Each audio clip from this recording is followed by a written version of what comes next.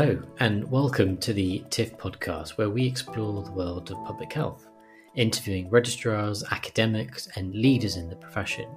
My name is Kazim Bibijan, and I'm a specialty registrar in public health in the UK.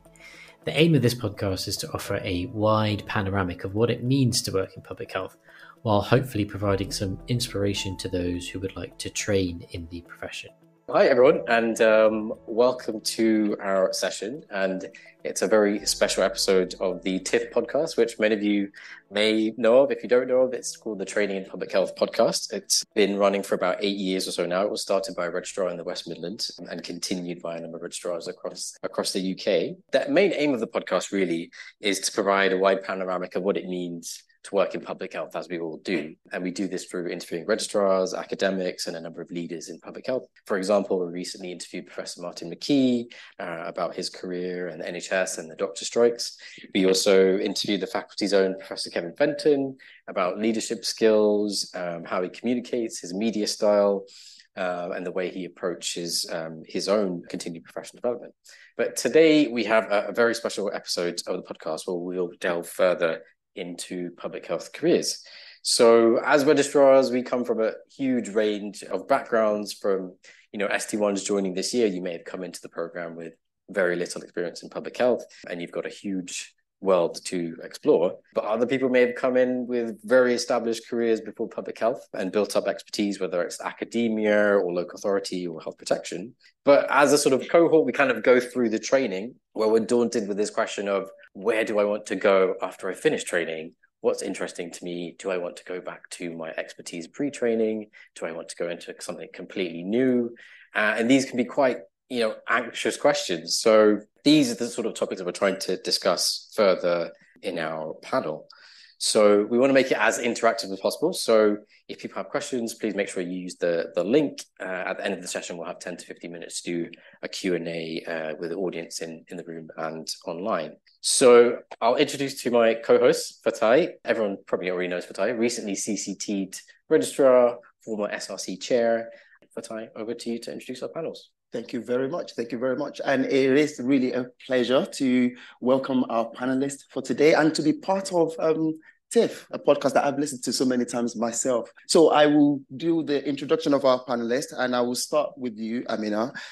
So Amina Aitsi-Selmi, your first career was in academic public health, and you was a consultant in international public health at the then Public Health England.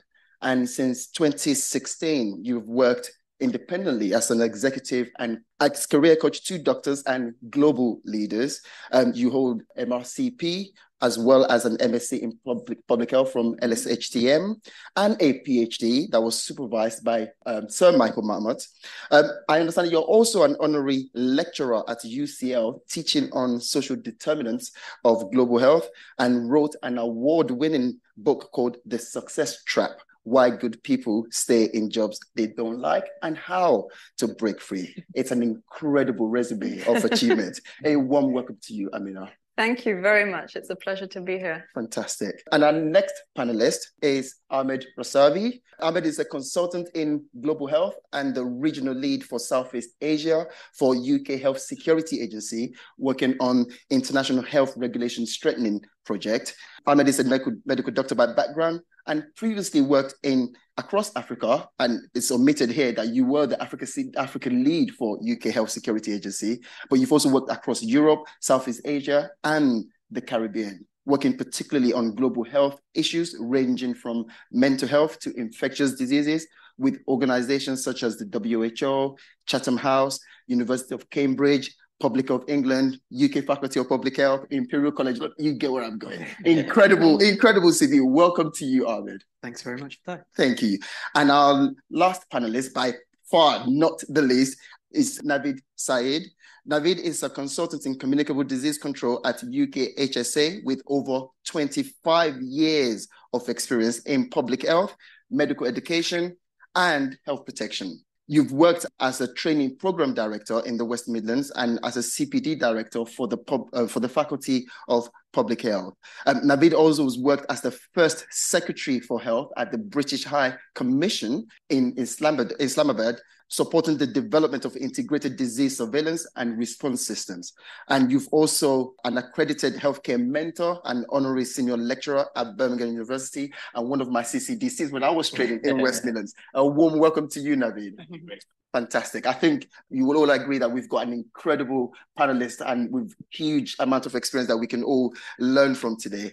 And as Kazim said in this intro, there are so many questions that go through our mind as we go through the registrar training. And one of the most stressful questions can be deciding the direction of career that we want to take. As we go through training, we are exposed to a number of different elements of public health, a broad range of disciplines. And essentially, we're trained to be a generalist specialist, which comes with that challenge. So it is useful to get a taste of the breadth of public health, but can then leave one really anxious and confused as to what comes next for your consultant job. So perhaps if we start with you, Naveed, as a communicable disease consultant, why did you choose a career in health protections? And what kind of registrar do you think that suits in terms of professional life? I'm not sure there's a specific route for it. So, I was very privileged. I mean, one thing I would say is that being on the registrar scheme is a tremendous privilege. Right? And we don't always recognize how much of a privilege it is. When you look at other professions and their training, the ability to do what we do in the protected environment is an incredible privilege, and we should recognize that and make the most of that. But for me, myself, in terms of health protection, it was mainly because of a lot of my trainers were health protection trainers. But obviously, coming from a clinical background, the thing that appealed to me was that it was quasi-clinical. So I could still feel a doctor because I'm bringing that skill set in terms of being a diagnostician. We just change it into making risk assessments and doing an action plan. But essentially, it's the same process of diagnosing things. So I felt comfortable with that.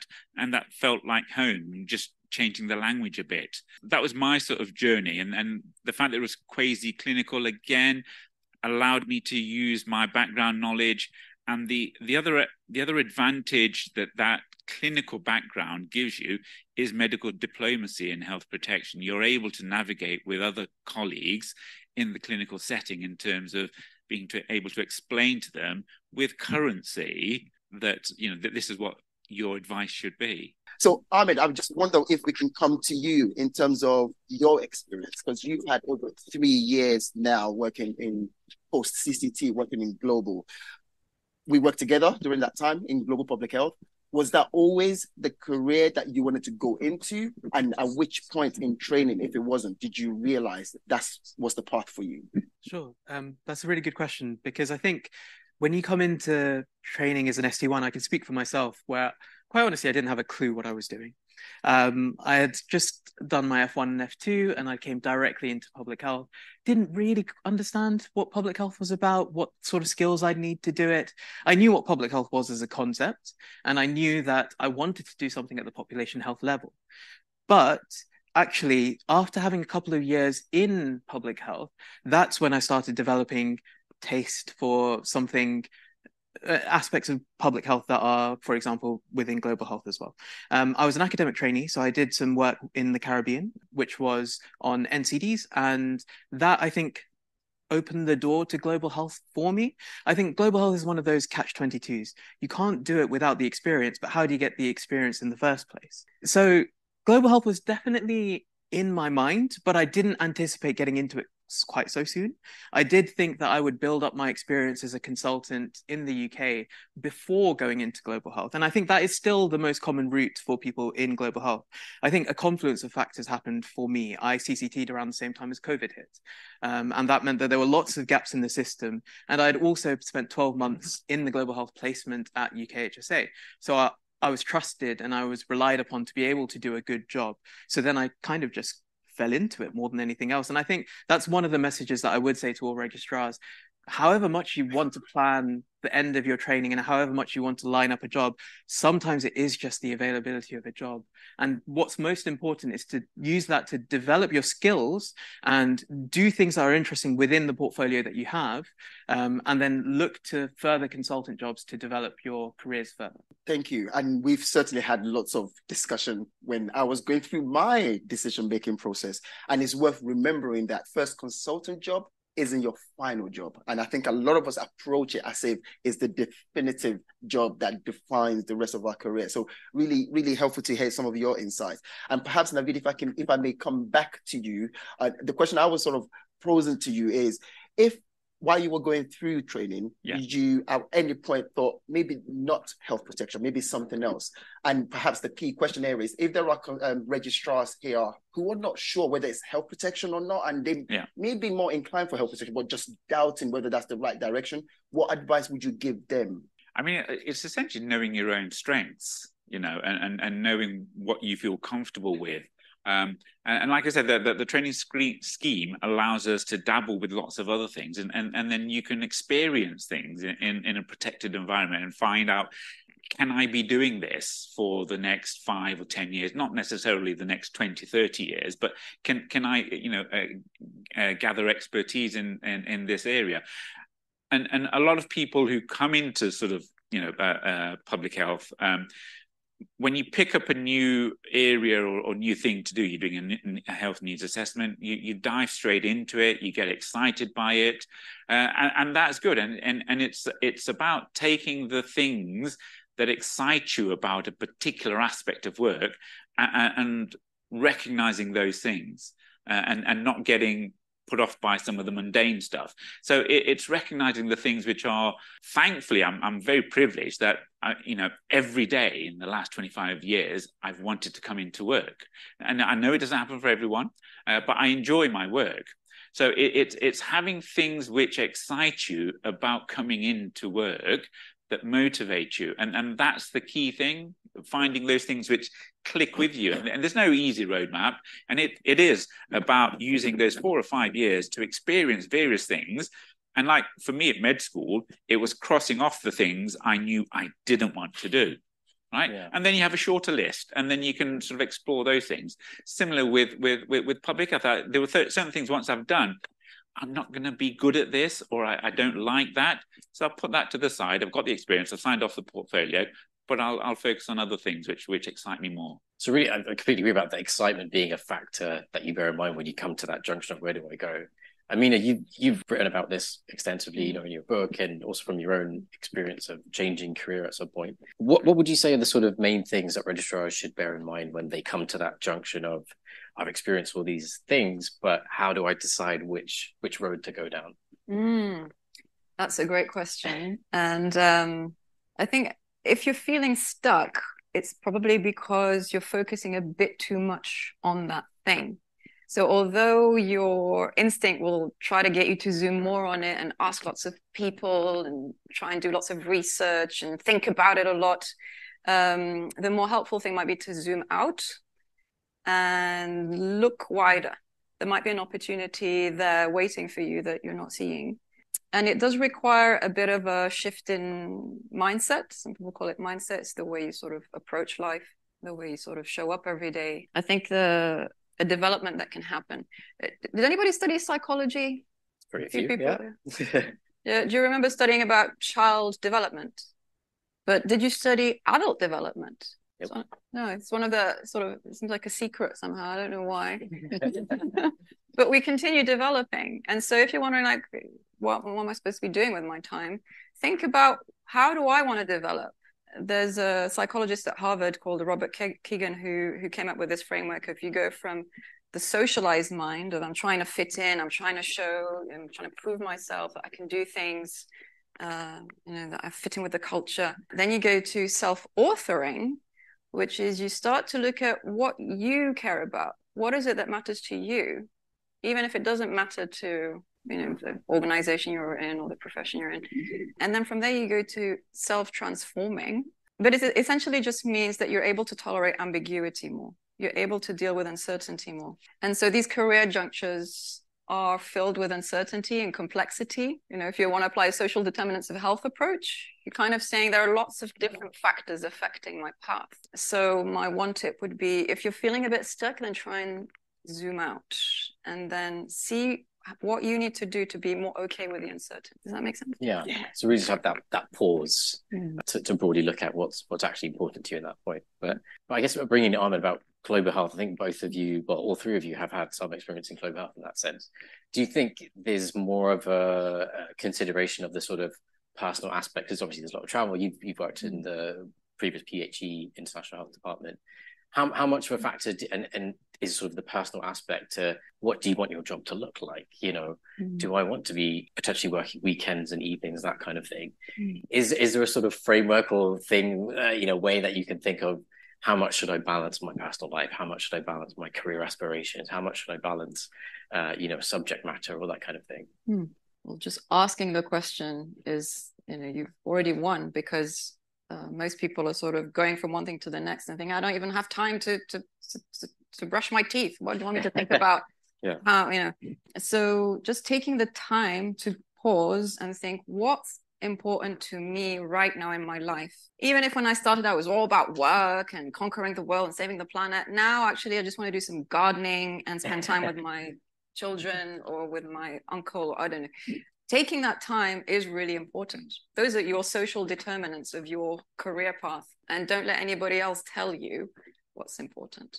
I still vividly remember as a sort of SPR1, as we were in those days, just having a conversation with some of the other trainees, and then my supervisor asked me to do something, and I said, yeah, fine, I'll read it tonight and I'll bring it in tomorrow, and then we'll have a chat about it. And I didn't think anything of it. And coming from a sort of medical background, you're expected to do work in the evenings and do your studying and all that sort of stuff. So for me, that was natural.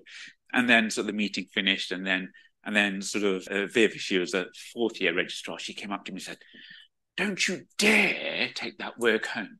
And I said, whoa. And she goes, you're paid to work 9 to 5, and you should do the work in your allotted hours. You're not supposed to take it home. And for me, that was a step change. And I still remember it. I mean, I haven't gone along with that philosophy, all the way.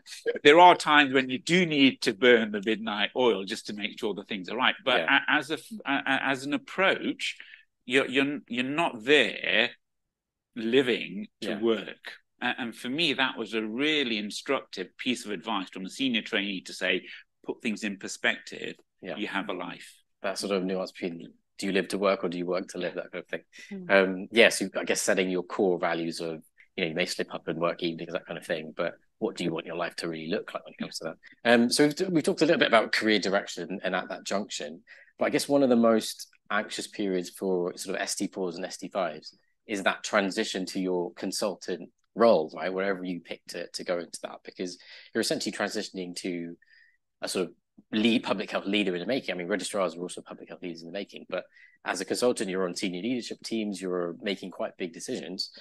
Ahmed, people maybe not know, but Ahmed, you've only CCT'd in the last, 4 years or so, and you've come into a relatively senior leadership position.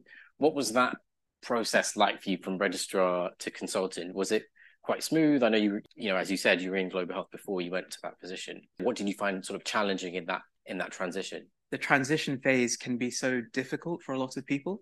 I was very fortunate in my transition phase to have the person who supervised me effectively sponsoring me to apply to that position. And she trusted me in my approach and in my abilities. So when I stepped up to that role, it meant that she already knew that I could do the job. And therefore I felt empowered that, yes, I am capable. She trusts me. She's very capable. So there must be something about me that she's seen that she thinks I'm worth trying, essentially. But that step up to a consultant role is not easy. So I went from very project-based, doing discrete project work, mostly just technical stuff, to becoming suddenly leading a team which ended up being about 80 people in various different roles beneath me. So I was directly managing about 6 or 7 of them, and then each of those teams had up to 80 people. So it was a huge change from where I came from.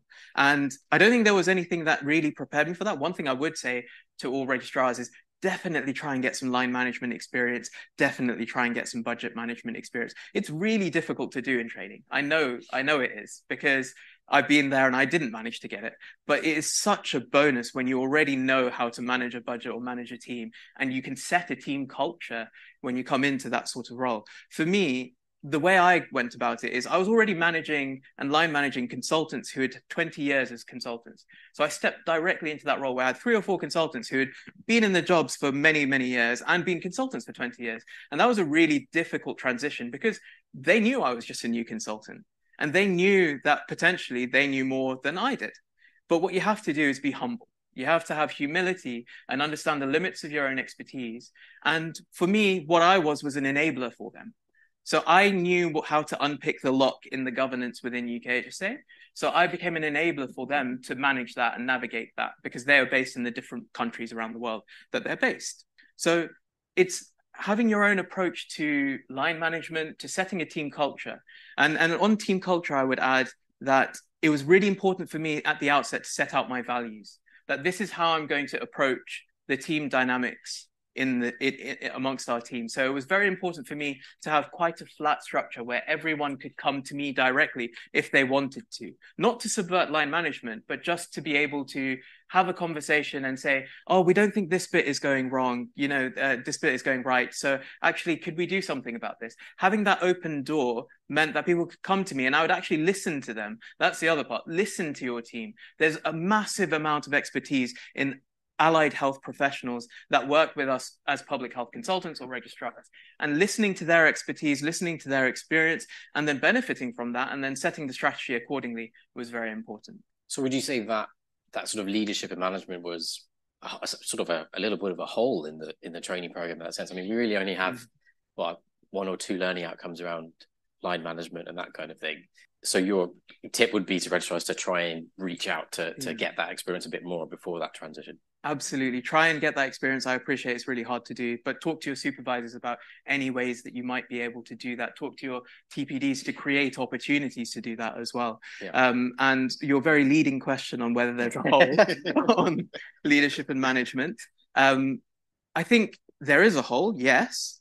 I'm not sure what you do about addressing it, because a registrar on a placement for 6 months cannot really have budgetary responsibility for an entire council. It's really difficult to do that. So just learn from others. If you have supervisors who manage budgets, go into meetings with them. It may be boring. You may not enjoy the project management aspects of it, but actually just learn from them, because that will really help you ease into that consultant role. Yeah. Yeah, thinking about it now, I probably don't want to add additional learning outcomes on that. No more learning outcomes. I just quickly add on that.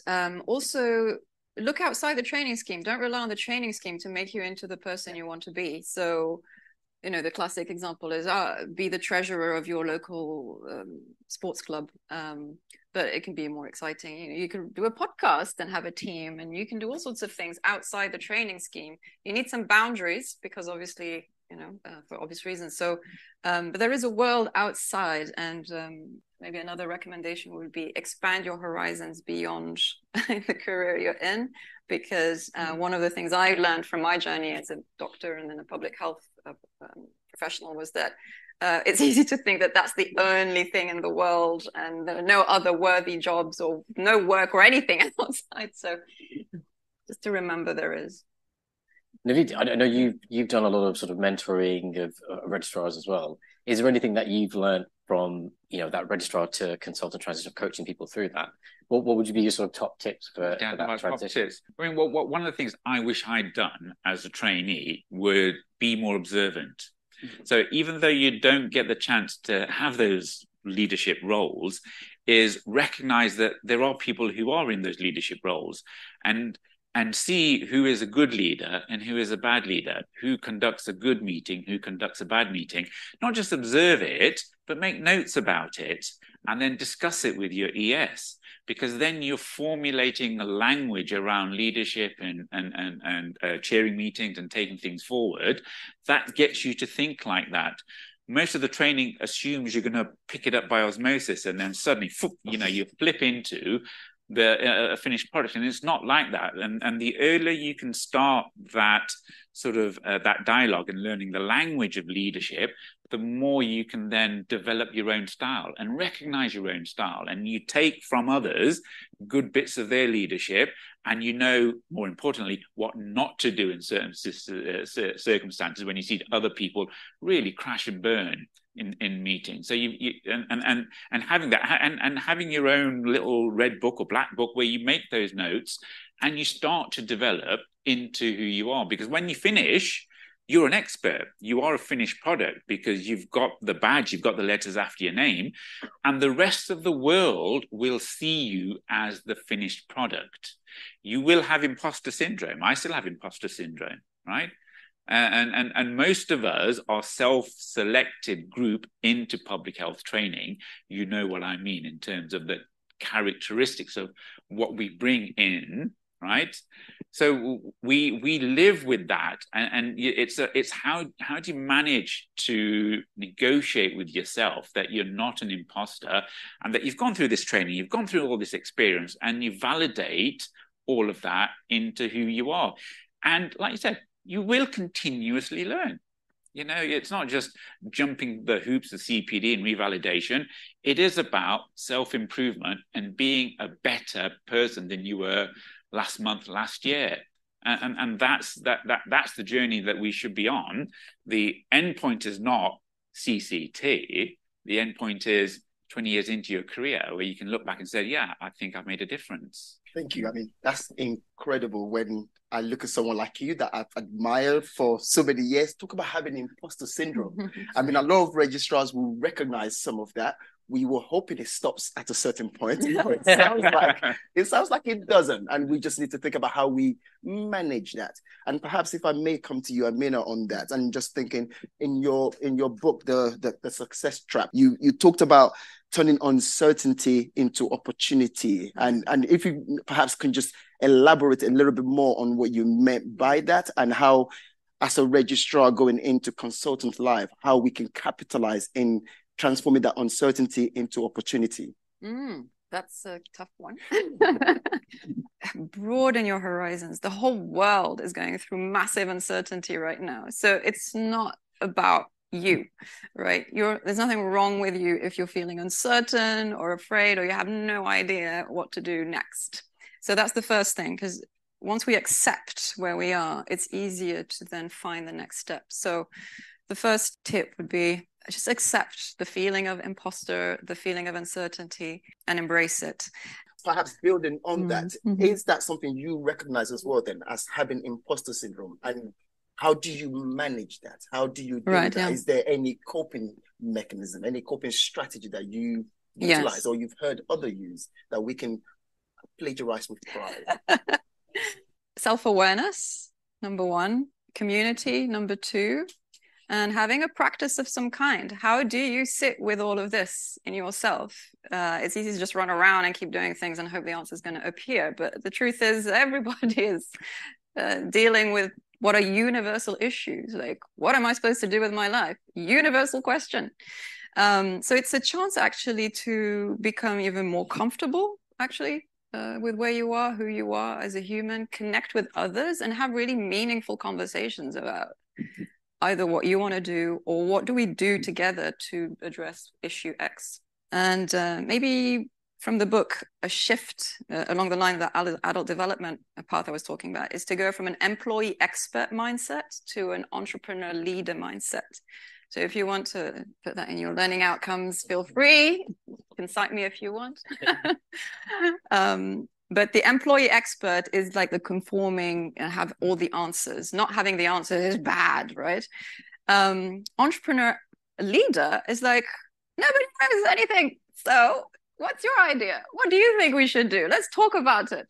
And then let's try something. Let's experiment and see how it goes and celebrate along the way, mourn the losses. And then when the next point comes, try something different.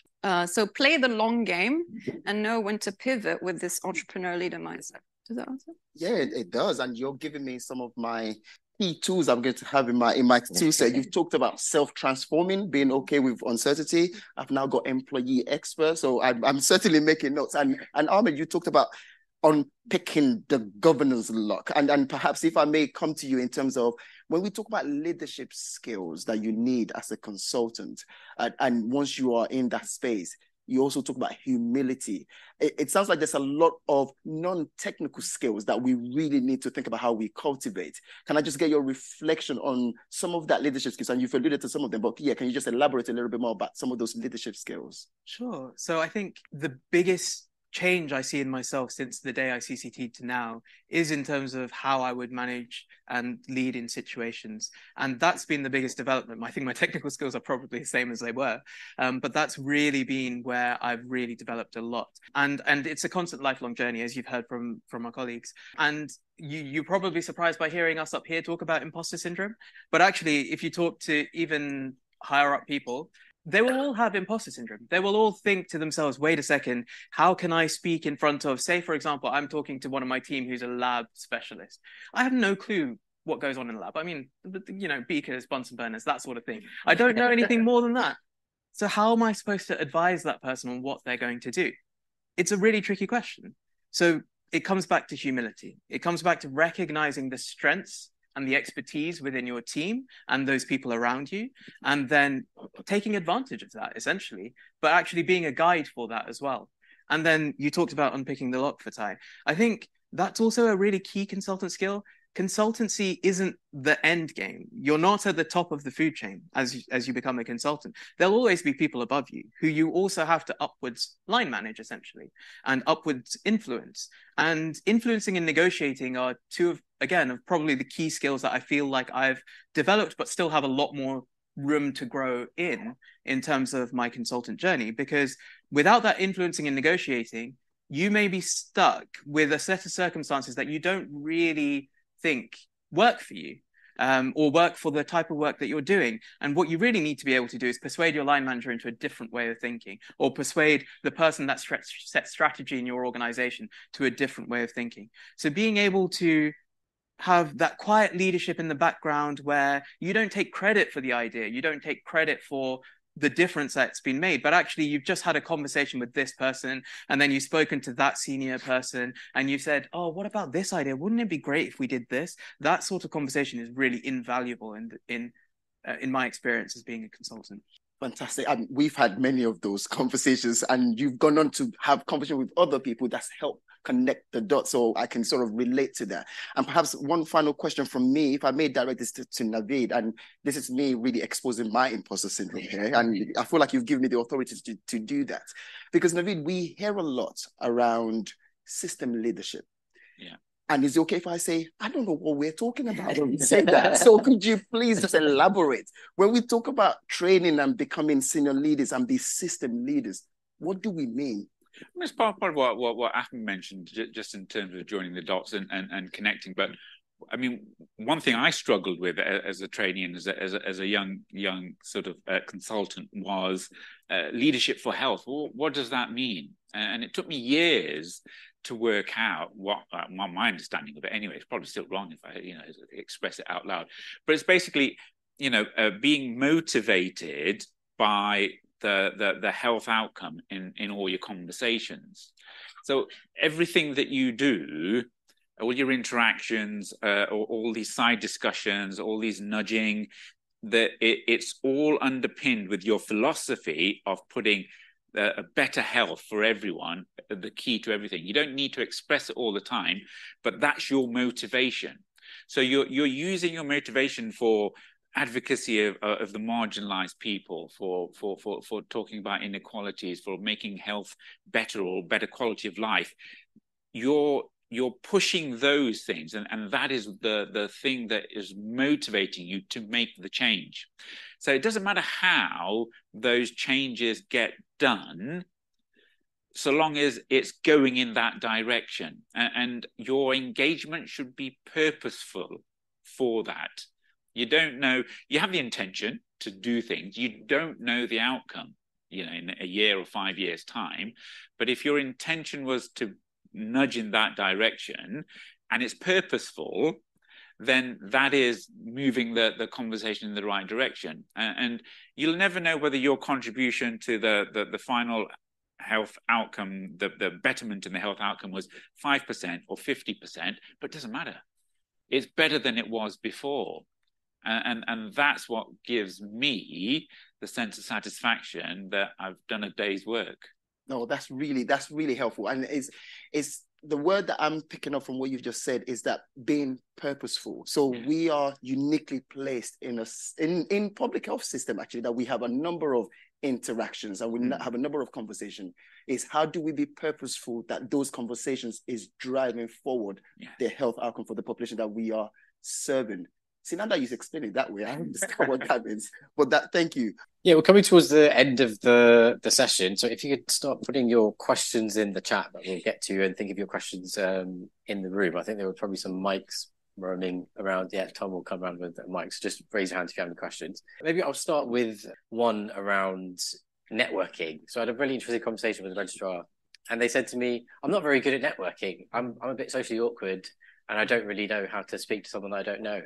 But it feels like from you all that, you know, you probably have mentors in the background that keep you engaged in these types of conversations about how you decide your career direction. I'll start with Ahmed. Like, what advice would you give to a socially awkward registrar who doesn't know how to network? I'm one. I know you targeted that question. So Catherine from university. So we did undergraduate together. So he knows that I am that socially awkward registrar, and he has seen me become what I am now. So that's why he's targeted that question as me. And it's a really important question because I'm an introvert. I'd make no apologies for that. I would rather be by myself in most scenarios. I'll books, movies, whatever. I love social interaction, but it tires me out. Okay. So I know what my social battery is. So when I come to events like this, I won't, for example, if there was a formal dinner after this, I'm not going to turn up to the formal dinner because by that time I'll be drained and I'll just be useless company. So I will focus on really delivering within the social battery that I have and interacting with people during that time. It's also really helpful to have experience of events like this. You've been having lunch with one another, you've been speaking with one another, you've gotten to know new people, you've got to know different people. The more you're comfortable with that sort of thing as an introvert, the more you're going to be able to do that networking bit, the more you're going to be able to engage with other people. And then the other thing is always ask questions. There's something you can learn off everyone. If you ask them questions, that's an opening door for you to have a conversation with them, for you to learn with them, and potentially for them to feel like, oh, yes, this person's actually interested in what I think. So it helps you link up together as well. And quite honestly, it's just time and experience. Yeah. Thanks, questions for me? Hajar. Thanks, Kazim. Hajar and ST5 in London. I think it's just on that point, the transactional networking to what Amina was talking about, building a community. How do you do that? Networking does feel like it's quite transactional. Yeah. And any advice, probably, Amina, you spoke earlier about building a community. What did you mean by that? If you can just expand on that. Great question. So an alternative to networking is net caring. So it just shifts the attitude, right? So instead of like trying to figure out who I need to talk to get my next job, then I'm just going to see like who am I drawn to and how can I help them, or how can I ask interested questions rather than interesting questions that make me look good. And then also having an intention when you come in. So if you want to build community, what does that mean for you? What does that look like? You speak to one person, that's enough for today, or 5. And can I just add to that? I love that, net caring, because actually when you're interested in people and their personal lives, that helps you build a connection. And it has to be true, of course. You have to be genuine about it. But actually when you're interested in all of your staff or all of your colleagues, then that makes a huge difference in terms of network. And then shared values as well. So for example, especially within global health, there's a lot of issues around diversity inclusion. There's issues around decolonizing global health. So I work a lot on that, and people who are interested in that topic, we have a community. We all know each other. We can work together, and that's your network as well, or net care. As someone who is more introverted than Ahmed, what I do is I observe people who are good at it, and I'll see what they are doing. That what skills can I learn from them. And I've gone up to them afterwards and said, look, you're really good at what you do. Can I just hang around you at the next meeting, just to be sort of closer to them as they're doing their sort of networking, and then you sort of stand in awe and go, oh, wow, but you can pick up things in terms of how to do it slightly better and improve yourself. And you'll never get to that stage, but I'm comfortable with that, and I'll do it in my own way. But it's just knowing who's good at it, and then sort of, because they do it naturally, and then just seeing if you can tag along, and then maybe after a while you'll get a bit better at it. Seb. Thank you. I'm Seb. I'm an ST4 in East England, and I'm at a program at the minute doing a PhD, and I've been thinking about what I will do beyond that. So I've got half my PhD left, and then do I want to go into academia, service, somewhere in the interface? And one of the things a lot of people say is that the job you probably want might not even exist yet, especially that interface role is changing all the time. But then I'm always reminded of the career advisor we had when we were medics and in F2. And he said, I know too many people who are now unhappy with the careers they're in because they didn't spend enough time trying to plan for it. And so I feel it's like sort of pull in both directions. One is kind of like be free and easy, like Ahmed said, like you don't know what you want to do and it'll just kind of come and just kind of go along with the ride. But then also that needs to be a bit strategic. And I just wonder if you could reflect on how you balance, if you think that split is correct, and how you kind of managed it and found the balance between planning and being strategic, but also recognizing that, you can't plan everything and opportunities will change. And yeah, so I think the answer is the balance. But again, remember I said spend time knowing what's important to you, because then that's your compass. You might not have all the opportunities in front of you, but when it shows up, you know whether it's a yes or a no. You're not going to go into it and anything. So I would say being strategic means knowing your values, knowing your beliefs, maybe having a vision. Like, for example, can I we have time for a quick example? Yeah. So at the end of my training, I was told it's local authority. That's where it's at. And I was like, yeah, but I left my country because of civil war and kind of got a global outlook on things. And, it's like, well. So I was in a real conundrum for a while. And I just kind of knew what wasn't right. And then one day I walk into a lift and meet the person who was going to become my next boss. Totally random. But she said, who are you? And I said, I'm so-and-so. She said, I work on global health. I'm like, oh. I could have just said, oh, that's nice. But I felt, oh, right? Because I knew what was important to me. And then there was a dilemma of like, yeah, but there are no jobs in global health. So what's the point of going and doing that as my final placement? So then that was another period. And then it was when I was in the middle of nowhere in nature that suddenly it occurred to me, of course, that's what I'm going to do. Because I was free of these external influences. So you see, it's not like, I planned it, like I'm going to do this and I'm going to, right? But I knew what was important to me and I was prepared to take a risk. Again, that's the uncertainty. So I know it's not like a formula, but... So that's sort of moment of serendipity almost. Yeah. Ahmed, did you want to... Yeah, I mean, that's a great question, Sam, because that uncertainty is there. It's really difficult to be able to scope out exactly what you want to do. And sometimes it is a case of making the most out of the opportunities you do have. So, for example, I know a local authority consultant who really wanted to work in global health, but didn't find the right opportunity for him to be able to do so. But actually, he's become really interested in migrant health as part of his local authority work. And that migrant health work is really fulfilling that itch that he had in terms of doing global health. And that's what he wanted to do. And in terms of lining yourself up for that, I would say, like my colleagues have said, there's certain things that you won't want to do, but keep your options open outside of that, and keep your networks there as well. So keep in touch with the people that you like, that you have worked with in the past, especially if you see someone and you're like, that's the consultant job I really want to do. Just keep in touch with them, ask for mentorship potentially. Just have some sort of relationship there. And then hopefully when there is an opportunity, you can take it. So, David, yeah. Good to see you again. So, networking. It is. I mean, I think what underpinned your question was the wrong premise, because you shouldn't now think of a career for life, right? You should think of developing your portfolio of skills, And in my generation, we thought of a career for life. We go in one thing and we stick to that, and that was expected. But amongst yourselves, I think that's the wrong attitude, and I don't think the workforce is like that.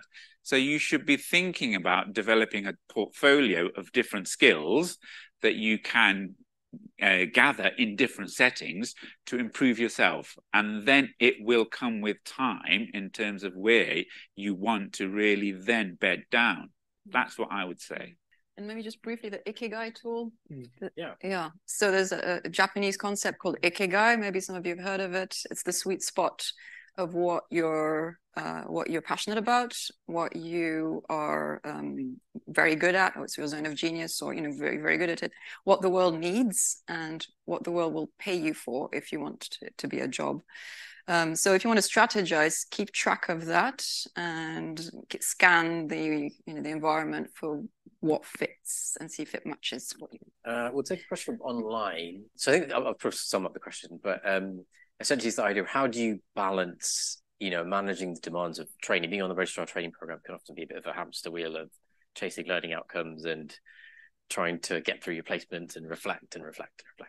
But how do you balance the training program with developing ourselves professionally with our interests and planning our careers in that sense? Maybe I'll go to Ahmed first. Sure. So I think this is a question where you have to remind yourself, what is the purpose of the training program? And the purpose of the training program is to develop you as people to be the next generation of public health consultants and the public health expertise across the UK.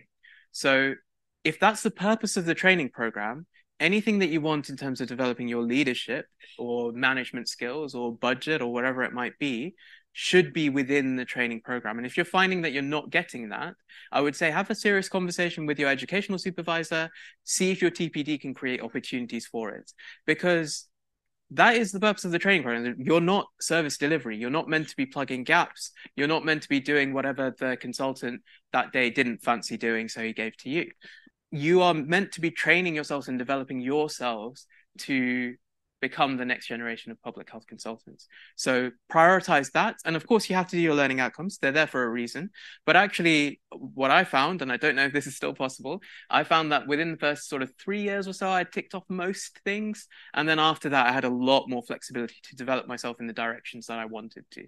So if you're early on in your registrar journey, please try and do that as well. Just to say, I mean, I agree with everything there, apart from one thing. I think the public health, the training scheme should be there to developing not into public health consultants, but into public health leaders. And that's the mindset. You need to think of yourself and believe in yourself as being the next generation. So Kevin said it at the beginning, of public health leaders. It's a great investment in us as individuals, because I've gone through the scheme, right? And it is to make us public health leaders so that we can imbue that sort of love of public health to other people that we interact with on a day-to-day basis. Quick coaching tool. Yeah. Very practical. So agree with everything as well that you both said. And an energy audit. Put a line down a piece of paper, what energizes you, what drains you. You can have a maybe, and then try and bring more of your attention and energy towards what energizes you. Because it's so easy, like you said, to just get on the hamster wheel and then just lose track of what actually you want to do. And try and do less of what drains you. Yeah. Coming towards the end, I'll give a very short question to each of you. It's a tradition on the podcast to end on this question. What is your one very short career tip for those currently training in public health? It's a small family. Public health is a small family. You come across everyone, right? And you will keep coming across them. Treat them well. Right? Treat them nicely. Okay? Yeah. Ahmed, one small career tip. Humility. Recognize others' expertise and value it. What Naveed and Ahmed said, and serve, don't please. Again, grow out of the instinct to do the right thing and think of what you're in service to. Fantastic. I don't think I've ever made so much notes in a session I'm supposed to be chairing. So incredible insights. Really, really thank you all for sharing some of that insight with me. I mean, some of the key stand out for me. And I think you added on that about the small family, the importance of just growing your network, and I don't necessarily mean a social network, but your sphere of influence, connecting with registrars, not just in your region, outside of the region. I think for me that there's something really important around that. Love the net caring, shifting from networking transactional to really getting to know people and understanding some of that elements. And Ahmed, this unpicking tool is just keep coming back to me, and just thinking about the leadership, and Nabil, you talk about this. It's not just training to be consultants, training to be leaders, and what does that mean, and what are the various tools, and the importance of just being humble, that in the space there will be others who knows a lot more than we do, and how do we lean on that, and how do we work together on that. Really, I mean, there's a lot more I can say on this. Really incredible set of insight. Thank you. It's been an incredible session, and a round of applause for our panelists. We hope you enjoyed this episode. If you found it valuable, please leave us a review and follow us on Twitter for news and updates on future episodes.